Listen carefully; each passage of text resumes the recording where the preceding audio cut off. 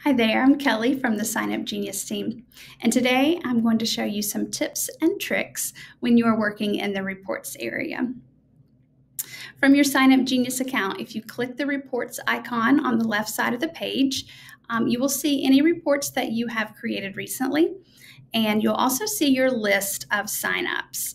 From here, you can select a single signup or multiple signups and choose the date range for your report and the report style. You may not know that you can actually select up to 25 individual signups and create a single report for the data across all of those signups. So that's really great if you're having maybe a festival or a large event where you used our tabbing feature, or you have individual signups, but you want to get all of that information in one spreadsheet. You can select multiple signups and create a single report.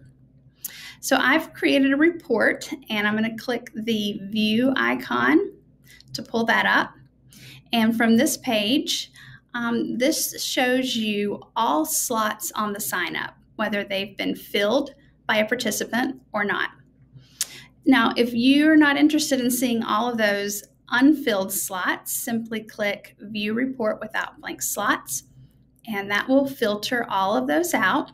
So you're only seeing the data of those who have signed up. One of my favorite tricks is to click the column heading to resort the data.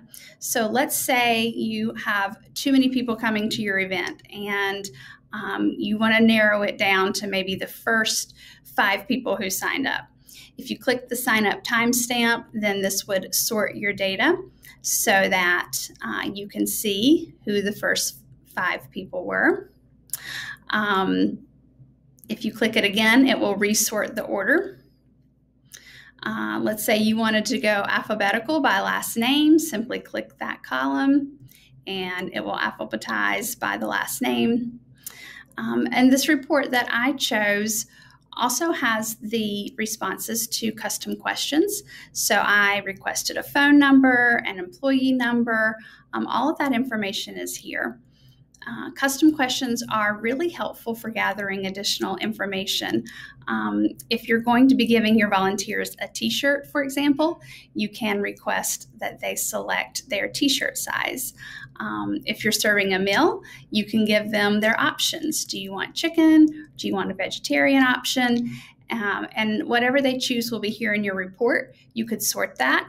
And then once you export it, you can easily see how many people chose which option.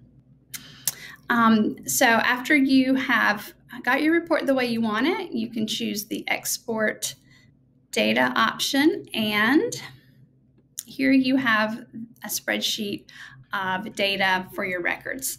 Now, the report that you create will only stay in your SignUpGenius account for 24 hours. So be sure to export that report if this is information that you wish to keep. Also, if you have additional participants who sign up, you'll need to create a new report so that that data will be updated as well. I hope this helps you manage your sign up better. And if you have any questions, contact our team at signupgenius.com.